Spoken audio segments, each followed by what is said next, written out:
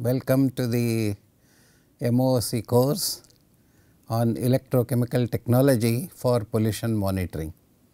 This is a beautiful topic for discussion, especially with respect to modern technology that is available for monitoring the pollution, because nowadays the world is nothing but sensors. So, sensors are all work on electrochemical technology 99%. Okay. So, this course I have designed especially for you because it has got ramifications in chemistry, in engineering, in pollution control, and in several other fields where we need sensors and electrochemical technology. Without electrochemical technology, I do not think world will run at all. 99% of the metal objects what we use, they have all undergone electrochemical treatment, either plating, polishing and metallurgical operations, something like that. And the surface technology is essentially an offshoot of electrochemical technology. Earlier, electrochemistry was one of the important subject for all electrochemical for all chemists, and nowadays the electrochemical content has become very less, and many people cannot connect the electrochemical principles with day to day life as well as in the modern technology. I can only say that modern technology is not there without electrochemical technology. So, you are all welcome to a new course on electrochemical technology for pollution monitoring. Earlier I have given couple of courses, one on spectrophotometry, one on inductive coupled plasma atomic emission spectroscopy, one on atomic absorption spectroscopy, and then one on infrared spectroscopy. That course has run a repeat course. You can refer to them for the basic understanding of the atomic structure and other things. But I also understand that for this course many of you might not be chemists. You may be an engineer, you may be some practicing scientist, you may be just requiring a little bit of knowledge for something else, etc. So, what I am going to do is I am going to talk to you about the basic principles of the chemistry, fundamental principle, a little bit of introduction in case you have forgotten. For example, lot of engineers would have forgotten what is a chemical, what is the atomic structure, what is a periodic table, and how do we correlate chemistry with electrochemical technology, etc.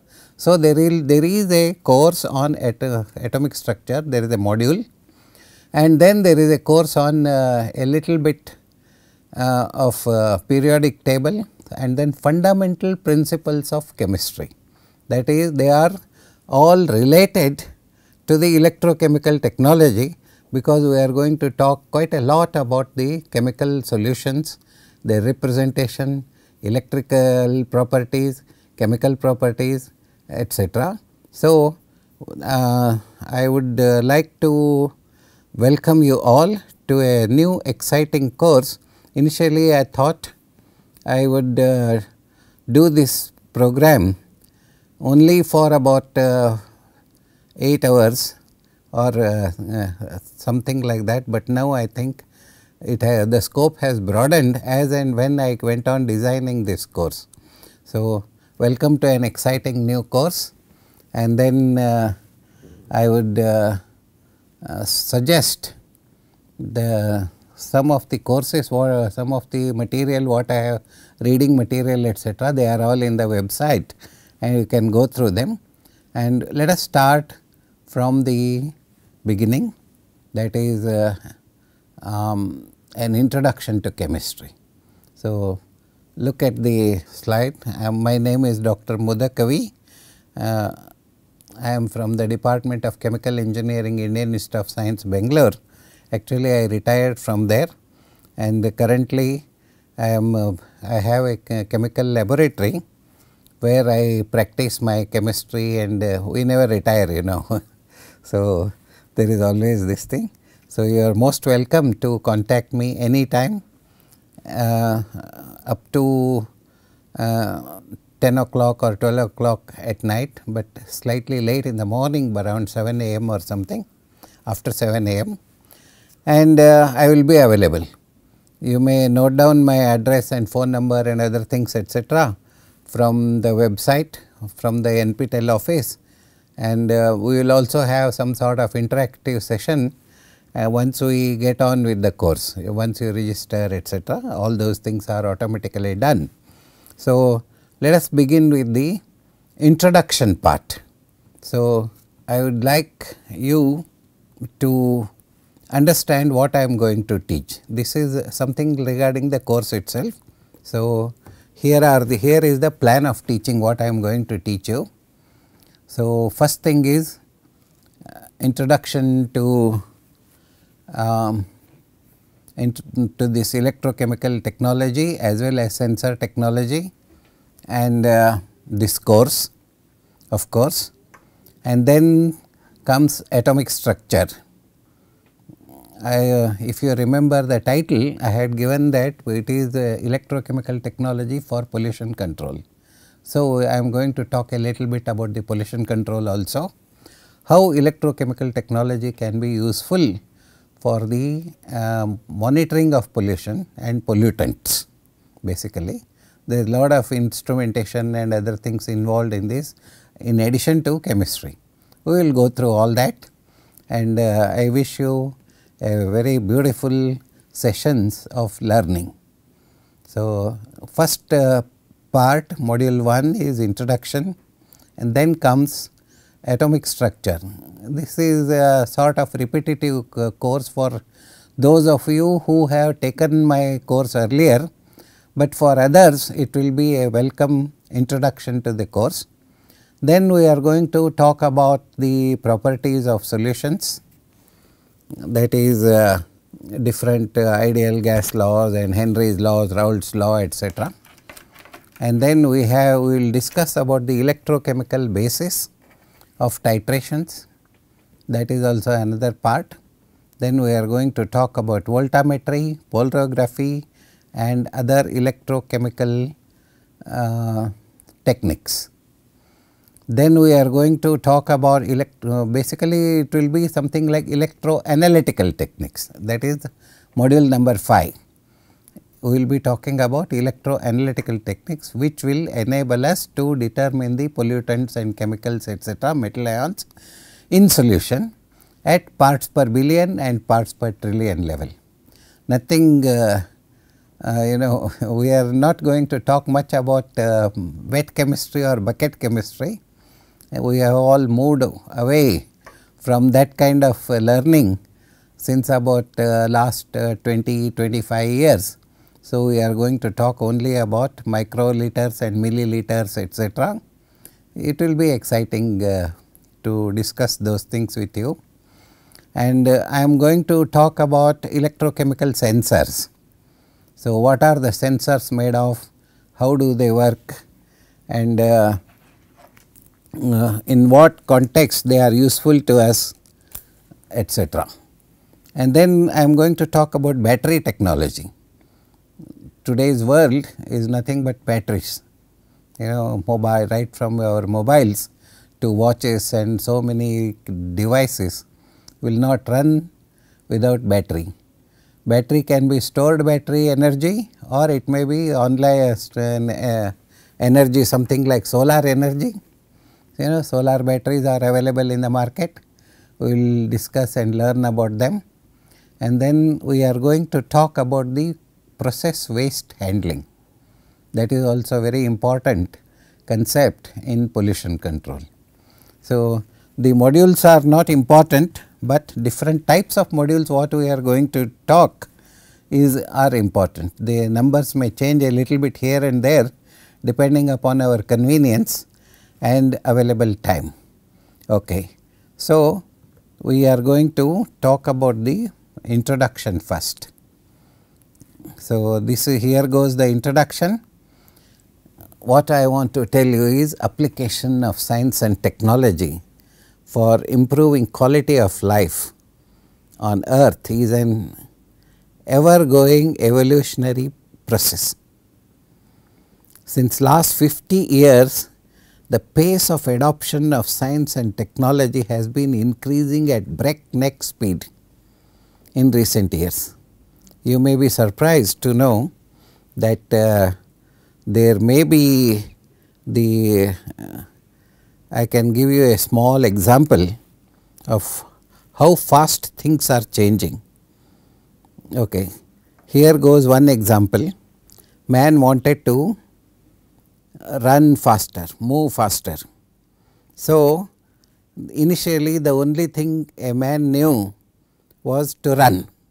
That is several million years before, when man himself was new to this earth.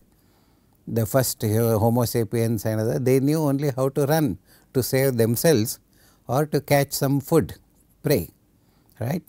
So, about 2000 years before, man tamed horses. So, with the horse, a man was able to travel about 20-30 kilometer speed per hour. And then came the industrial revolution, along with that came bicycles and trains and motor cars.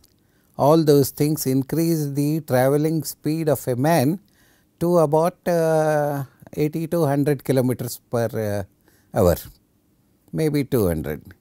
Nowadays trains run at 300, 400 kilometers per hour, that is also there, but that is the average speed. But then man wanted to more speed. Then what happened? The world invented aeroplanes. 600 kilometers speed achievable, yes.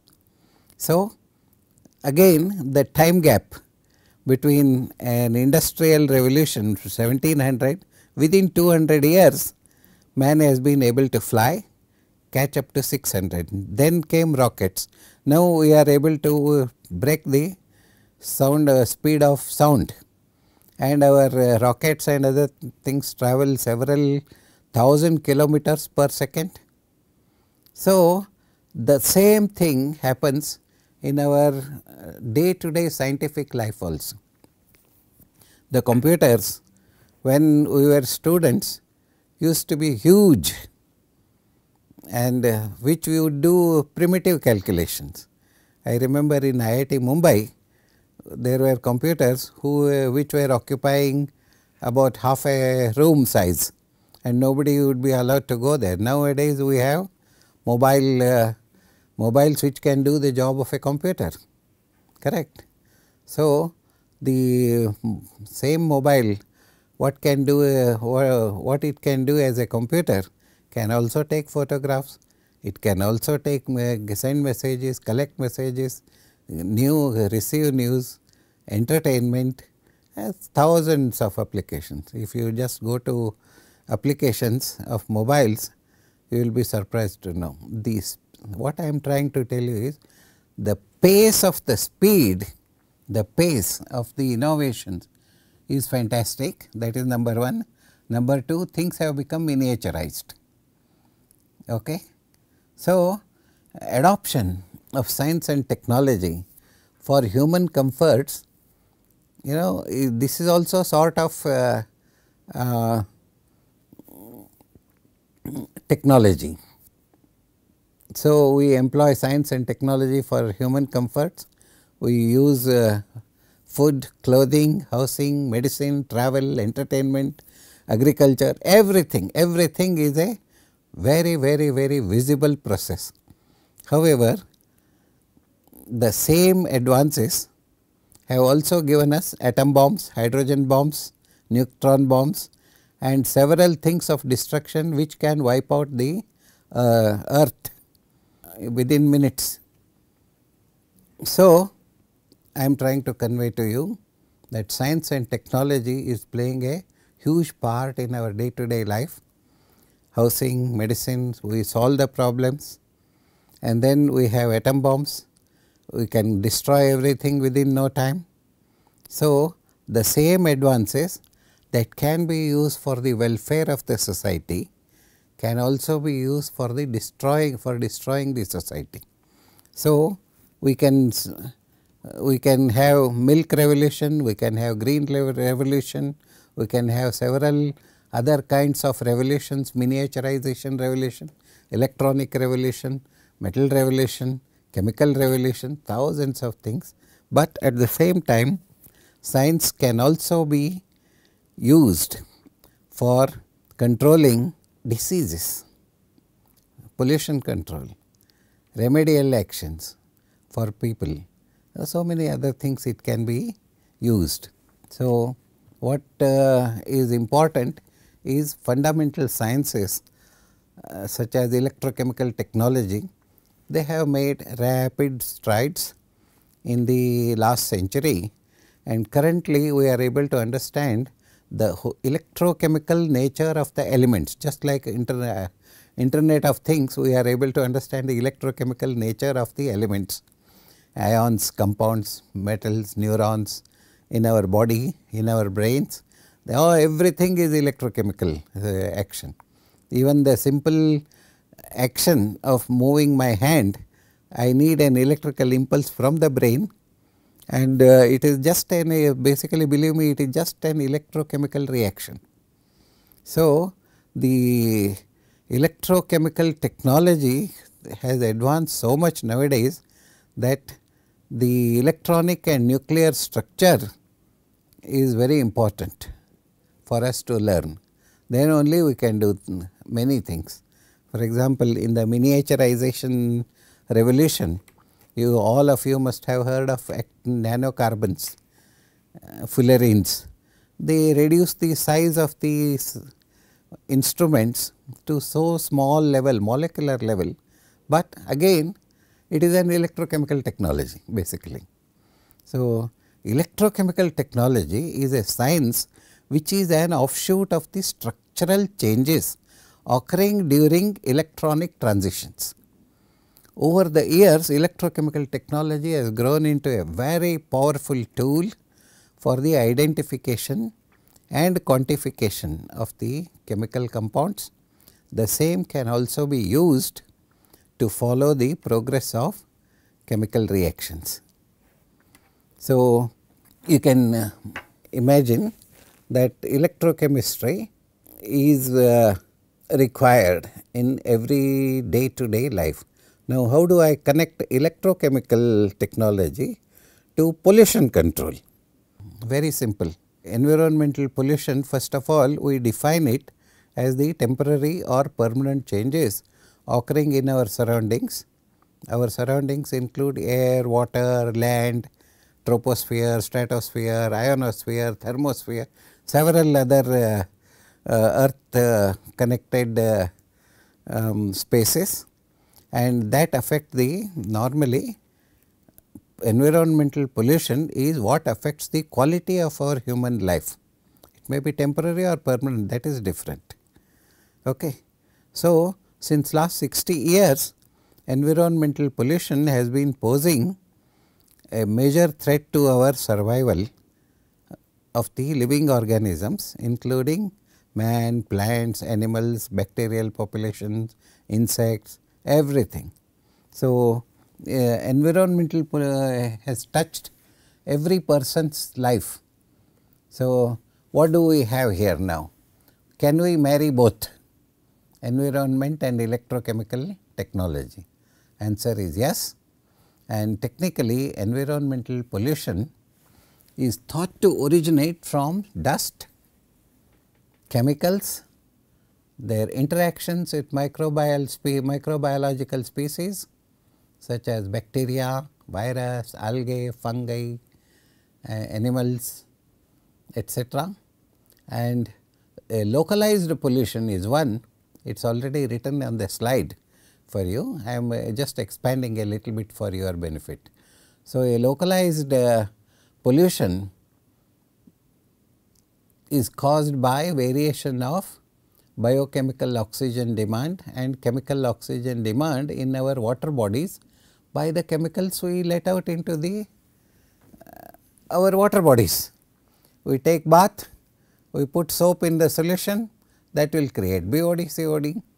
We use cosmetics, that goes into the water creating BOD, COD. We create chemicals.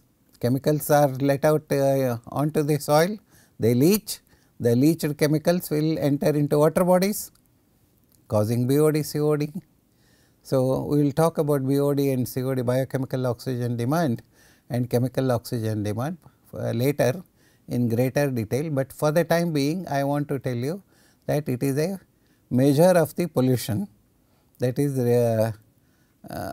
occurring in water bodies.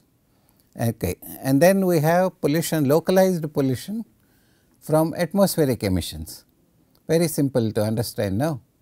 Basically what happens, if you have a factory around and it has a stack, it keeps on emitting smoke, our vehicles emit smoke, diesel vehicles exhaust, diesel exhaust, all those things. So, localized emissions such as stacks and automobile exhaust cause atmospheric emissions, and decomposing materials cause atmospheric emissions. Our cows give out methane and other chemicals, that is also localized pollution. And then decomposition of organic matter in air, water, land, etc., that also causes localized pollution. And irretrievable loss of metal ions and their distribution in the environment.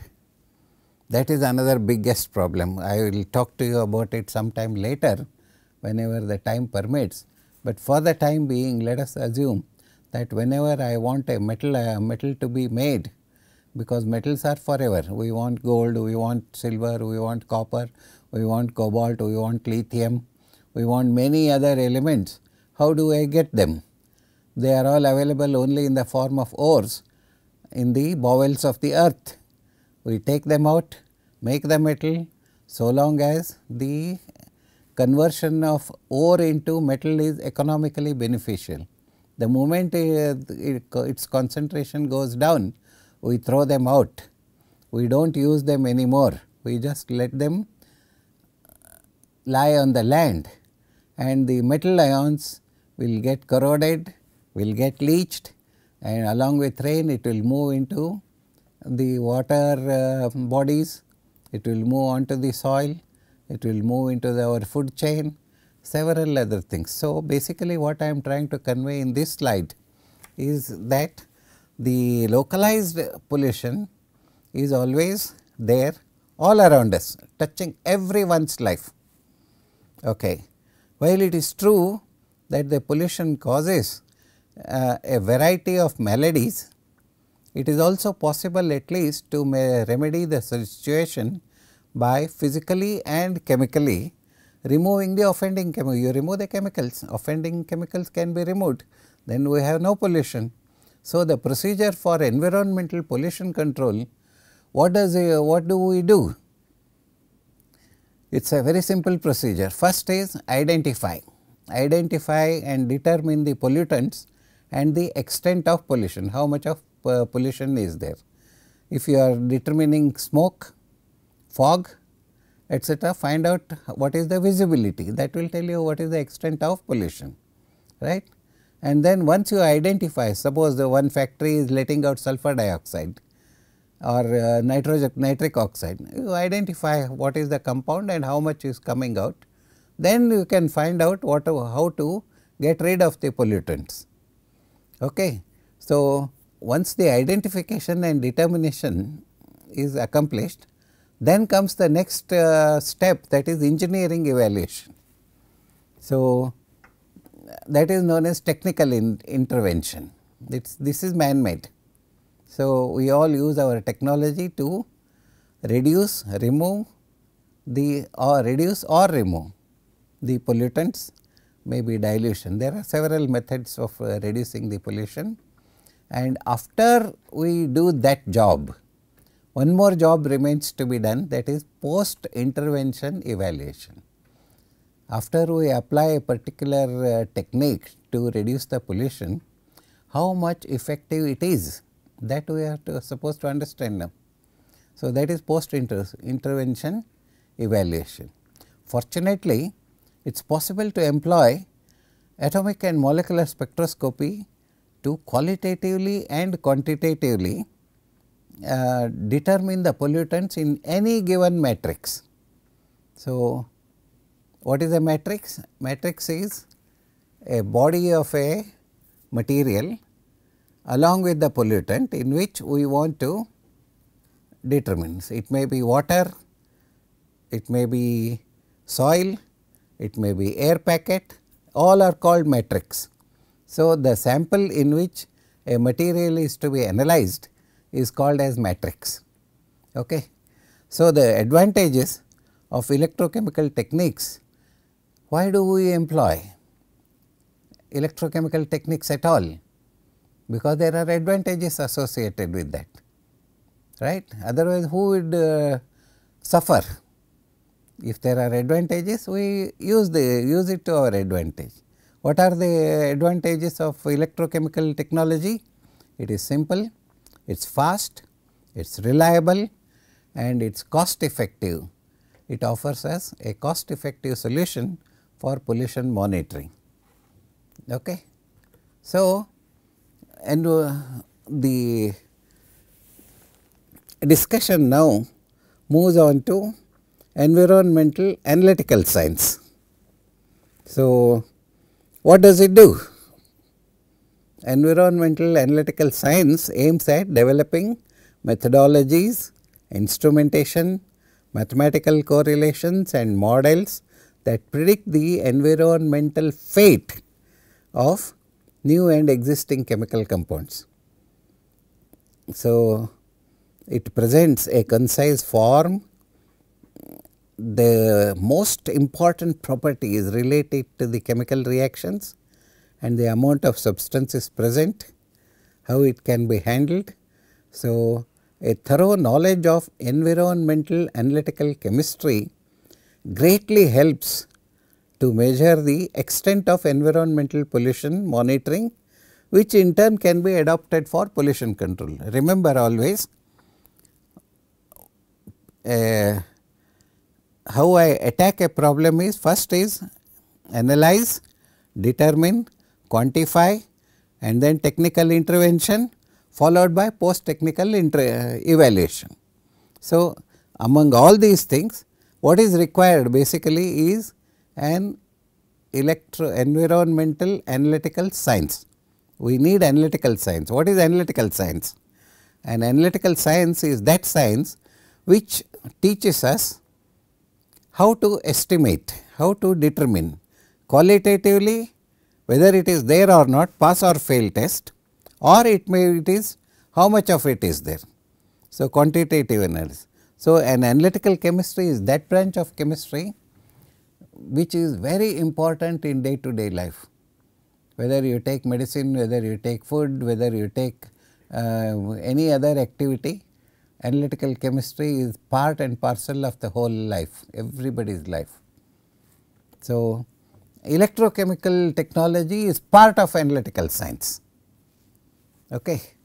So, what do we when we talk of electrochemical technology, we study apart from spectroscopy electrochemical technology. Earlier there used to be different sections of electrochemical science, analytical science, etc., spectroscopic science, now it chromatographic science, etc. Nowadays the difference between the disciplines of instrumentation, electronics, analytical science and electrochemical science, everything has become merged, and an electrochemical society, electrochemical technology has become one smooth mosaic of several disciplines involving analytical chemistry, electronics, and then computerization, data handling, and many other things that are rolled into one. So, the distinction between different sciences of analytical science have become merged, and electrochemistry is no exception. So, we are going to learn lot of things about the instruments. When we will learn the instrumental parts also, how they function, what are the electronic requirements, etc., electrical and electronic requirements, etc. So, electroanalytical techniques have assumed great importance in pollution monitoring of chemical species since last 20 years, that is all. The earlier very few people used to study electrochemistry as such for day to day problem solving. Nowadays, it is there everywhere. So, electrochemical sensors including ion sensitive electrodes are employed to detection pollution levels in all public spaces. They also find application in portable instruments. Suppose you want to know how much of fluoride is there in the local pond, you can't take everything to the laboratory. You just carry an electrochemical sensor in your pocket, take it out, go to the spot, measure the pollution, fluoride level, come back. So, miniaturization, pocket transitions, pocket instruments, they are all there to handle electrochemical analysis, and the accuracy is as much as you wish. Ion selective electrodes is one of the techniques that can be used to determine many parameters which are required in our day to day life. They are ion selective electrodes are employed to detect the pollution levels in all public spaces. They also find extensive applications in medical diagnosis, industrial process monitoring, communication industry, etc. Okay. So, now look at the next slide. There are other things I wanted you to understand, that is fuel cells. How I am trying to explain to you how electrochemical technology is touching our day to day life nowadays. So, fuel cells and battery technology again are the energy sources of the future. So, industrial waste generated from electrochemical processes are one of the most hazardous wastes, and we need specialized knowledge of how to handle such waste. They need to be effectively managed, and then electrochemical technology is again based on the electrochemical properties of the chemicals. We have to understand there is heterocyclic chemistry and analytical chemistry are again marrying each other for rapidly changing subjects whose almost frenetic activities are affected by the countless research papers appearing in established and new journals. So many papers and research papers are appearing, and by the proliferation, then there are monographs, books, reviews, and several other technical material is available in our Google and other databases. So, the interdependence of these two branches of chemistry has resulted in the resurgence of electrochemical technology due to the enhanced selectivity and sensitivity of the electrochemical methods by choosing appropriate heterocyclics to react with the target species. What are heterocyclics? They are organic compounds basically, and they react with specific metal ions or other reacting species to generate the electrochemical systems. These fuel cells and other things what we have talked about earlier, they are all involving these heterocyclics and then methane, organic compounds and inorganic compounds, targets, tinctures, etc. And consequently, majority of this research has been transferred in the last 2 decades to the field of environmental analytical chemistry. So, without pollution control, there is no analytical chemistry, and without analytical chemistry there is no pollution control. So, this course is designed not only for the chemistry people, but also for engineers, and it is also designed for people with other backgrounds such as botany, zoology and other material research, etc. But there are things to learn, basic things which we are going to study now. So, here we have the course design basically regarding electroanalytical chemistry. What we have here? So, we have potentiometry, conductometry, voltammetry. We are going to talk about electrochemical sensors, battery technology and process waste handling for pollution control. So, there is another technique in regarding the pollution control, that is known as zero liquid discharge, ZLD. So, we do not want any of the industries letting out any water, used or unused. Unused, if they want to let out, they can as well not take it. But if somebody is using water for their process, no water should come out of the industry which is untreated.